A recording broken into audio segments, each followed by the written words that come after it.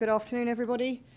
Lovely to see a lot of people that I know in the audience. And those of you who do know me will know that I have only been doing this job for 6 months. So I'm going to take the opportunity of sharing with you a lot of the things I've learned about the ambulance service in the last 6 months, which I hope will help you think about its role in urgent and emergency care in London and the challenges that we are facing. So what I've been asked to talk to you about this afternoon is, so what does the London Ambulance Service do? What's the range of what it does? We all think we know that. I've learned it's a lot more complicated, perhaps, than we might initially think. What do the facts and figures tell us about what's happening in London? And then look at the picture from a London-wide perspective, which, of course, is what the board and my organisation does, and then try and look at it a little bit from your perspective, be it a provider or a CCG perspective, and then think about the steps to improve and leave you with some thoughts and ideas to take into that work that Joe's described you're going to do this afternoon. So the place to start is what is the range of things we do.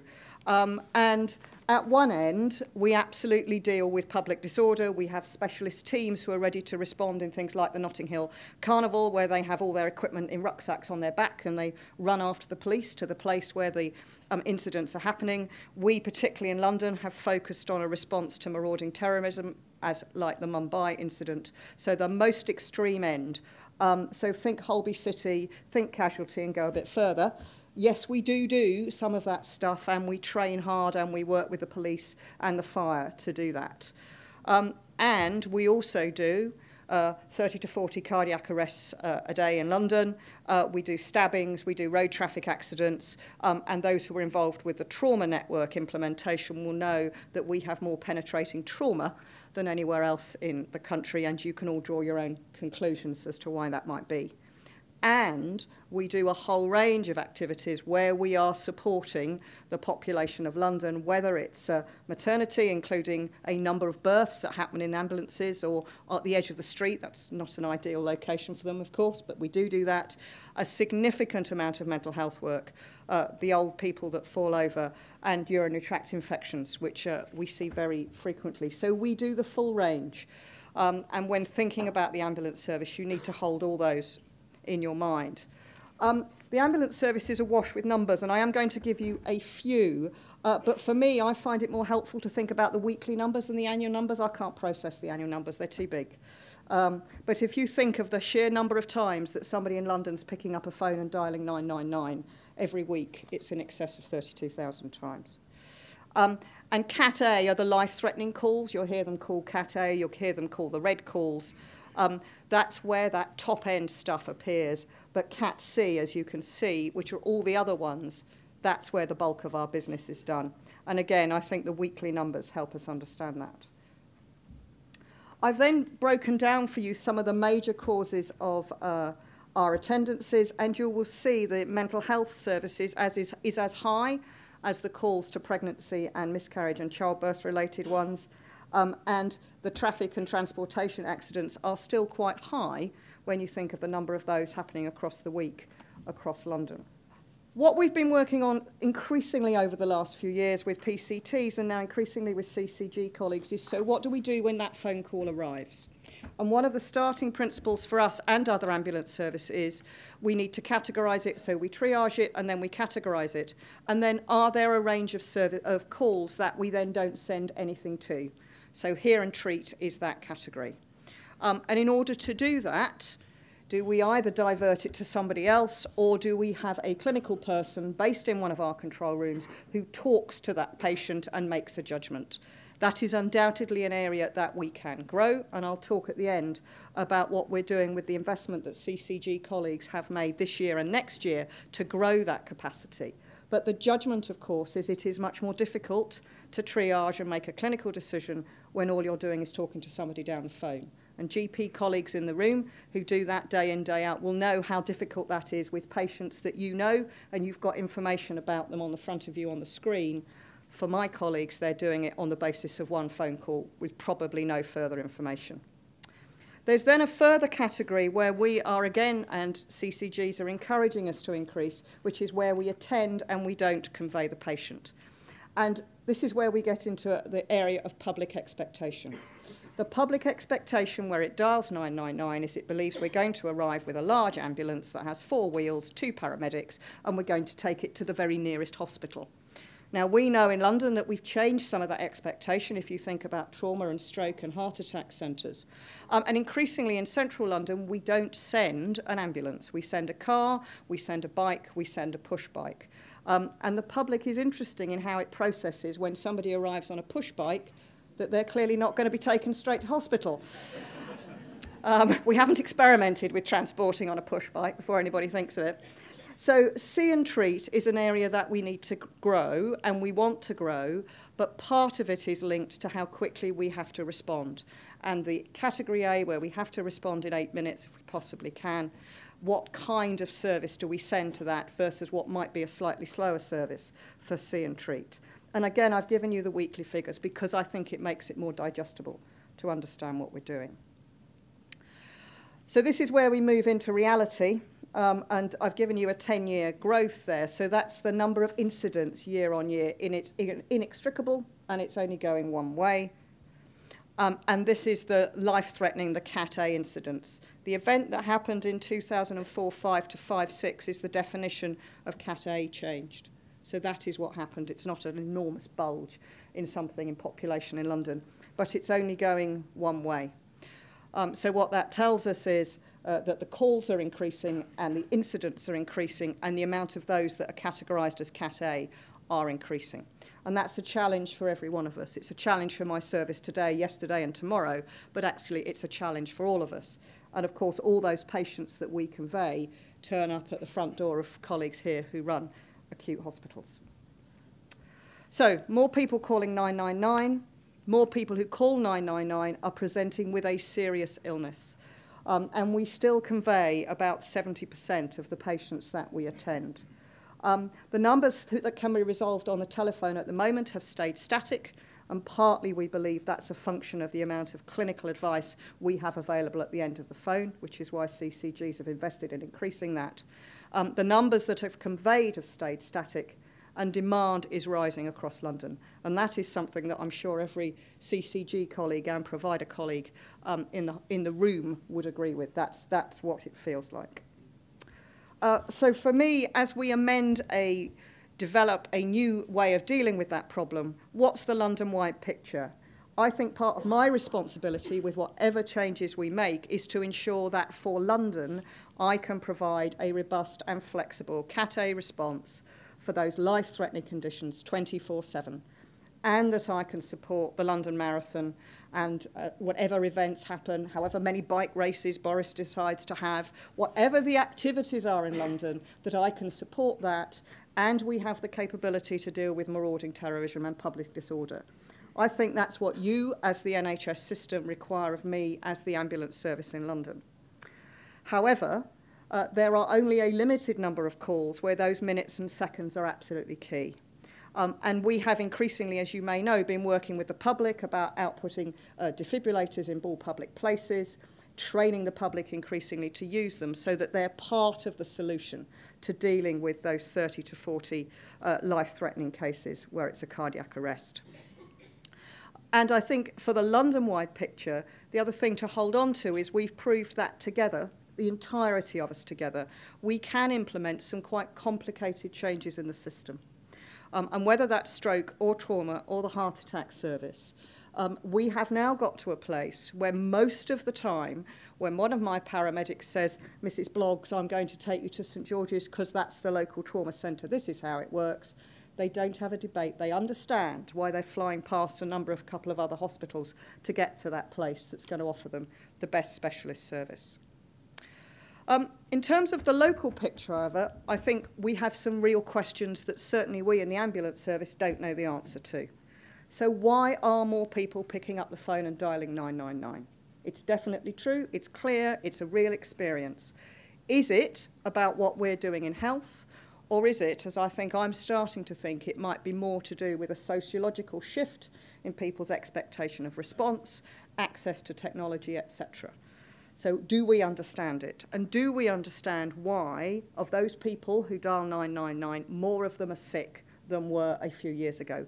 Is it just the frail elderly? Is it just the amount of isolated elderly?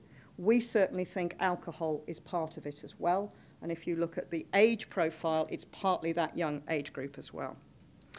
And so part of the challenge, and I think we need to work with all of you, is about how we explore local solutions and keep capital-wide resilience.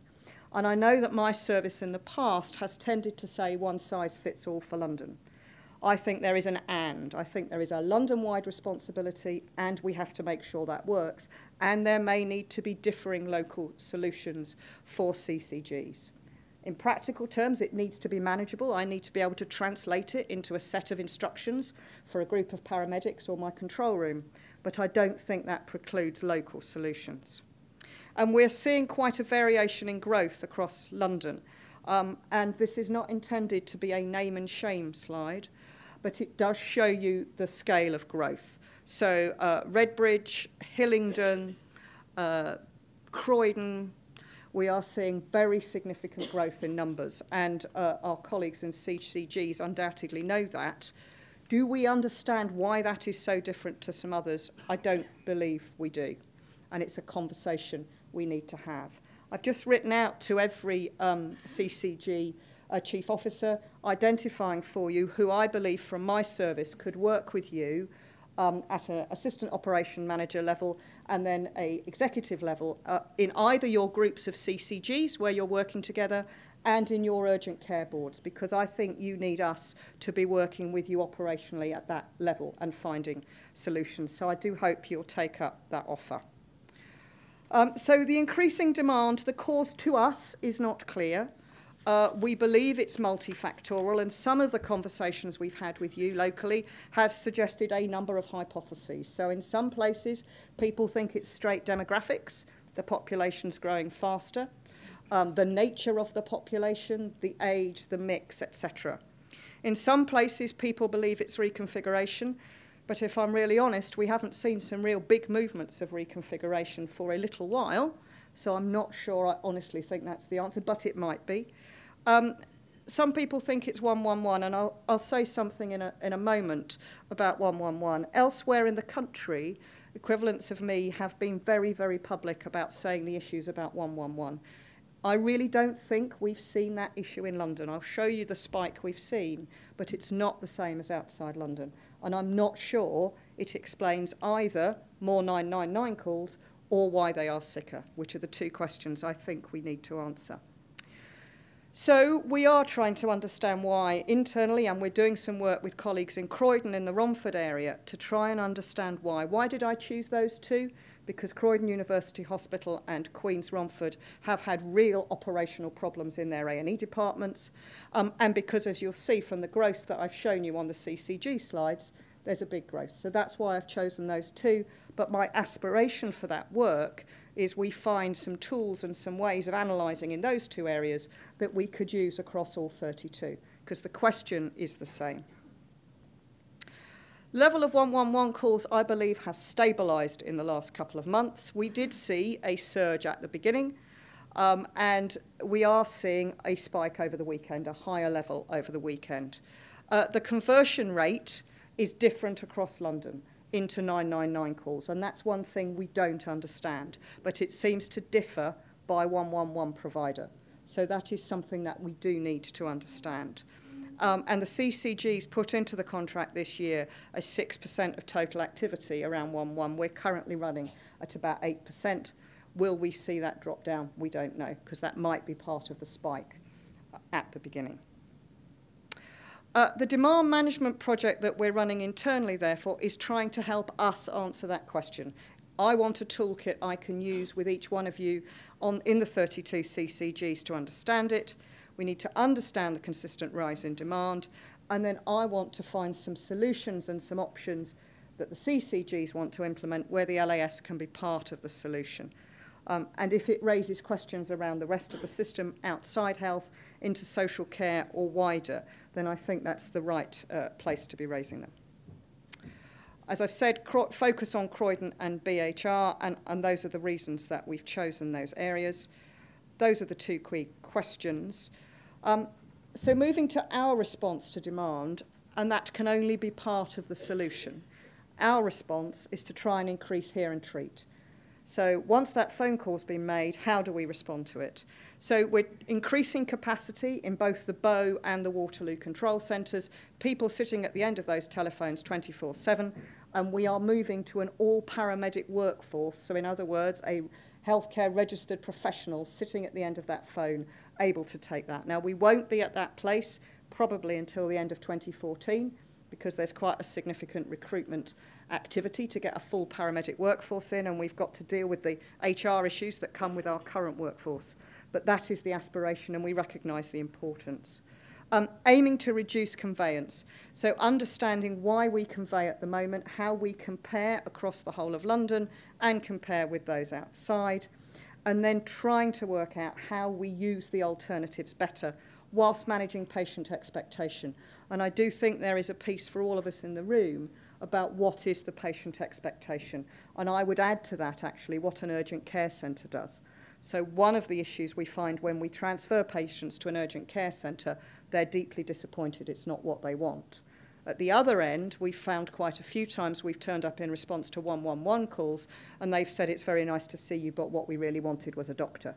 So there is something about matching expectations with the response we give and, getting it right more of the time. Increasing use of alternative care pathways. My message to you today is that it has to pass the 3 o'clock on a Sunday morning test for me. So if it's going to be real, my paramedic needs to know at 3 o'clock on a Sunday morning, if they decide to drive right to go and use an alternative care pathway, it's going to be there, it's going to be open, and whoever the clinician is that we need to be there will be there. Because if they get there and it's closed and it's not, they've then got to drive somewhere else to an A&E department. And in a time of heightened regulation and increased personal responsibility, the likely response from the paramedic, if they're not confident, or the last time they went there, they were told, oh, we can't do it because Dr. Bloggs isn't in today, is they will go to an A&E department. So between us, we've got to reduce the variability, we've got to ensure the provision is consistent, we've got to make it available across the 24/7, and then we have to add to it accessibility to GPs. A little story, if I may. I do a lot of ride-outs with my staff, and we went and did a 5 to 9 visit on a Monday morning. Paramedic took 10 minutes to decide this lady needed to see a GP. It took another 5 minutes to convince her she needed to see a GP. We took 20 minutes hanging on the phone to not get an answer from the GP surgery. And one of the light bulb moments for me, actually, was we give all healthcare professionals privileged access to our control centre. Every one of you has a number and you bypass. We don't have that to any of the GP surgeries, folks. We sit in the line between Mrs. Blokes and Mr. Jones waiting to get through. Now, what my paramedic did on that story is he got the lady dressed, he got her shoes on, and he half walked her down the road towards the GP practice because he wanted confidence she was going to go. But actually, he took a risk because he hadn't passed the healthcare really successfully back to her, and he hadn't passed it to a GP. So it seems to me there are some practical things we can do to make real change in how the system works together in a way it wants to work. I know this is controversial, what I've put up here, but I do think we need to think about whether diverts really work. I have been stunned by the amount of time and effort that staff in my organisation and in a whole range of your organisations sweat on agreeing a divert for 2 or 3 hours. And then I say, so how many blue lights or how many ambulances did we not take? And the numbers are less than 10. And I know if you're running an A&E department, 1 less ambulance would be really nice. But I'm not sure it has the impact that we want it to have. And there are other parts of the country that have stopped running divert systems, except, of course, for major incidents or, loss of power to a site or whatever. So I really think it's worth thinking about as we move into the winter. 2 words on the future of the London Ambulance Service, partly because I have just kicked off a piece of strategy work, and I want by the end of year to have a strategy for the London Ambulance Service which reflects our place in the bigger jigsaw. For me, it's about doing health assessment, treatment and transport wherever and whenever needed. And it's about being a full partner in the emergency response with police and fire. And I think it's that first piece, so health assessment, treatment and transport wherever and whenever needed, that we need to work on in partnership so it reflects what you truly want in the system. So, in conclusion, and that was fast, but to allow some time for questions, I hope, I think it's our job to balance the local and the citywide. It's our job to tell you when we might be putting that at risk, because we have to have that citywide response, and we need to make sure the whole system understands how the impact locally and citywide is working. My view is we need to accept that more people are going to phone 999. I think we've got to go with the groove, that the actual people picking up the phone and dialing will go on increasing. The question is what we do with it. I think personally we've got to stop telling the public they don't understand the system, they're inappropriately using it. We've just got to say, fine, you phoned the NHS and you want help. Let's now advise you on how to use it. And I would really make a plea that you have real conversations with us at your local urgent care boards. We can't do 32 CCG specific conversations. I'd love personally to come and have a conversation with each one of you. It's just not going to happen. But I do think the construct of urgent care boards and those groupings that a number of you have got together for CCGs gives us two mechanisms to have real conversations.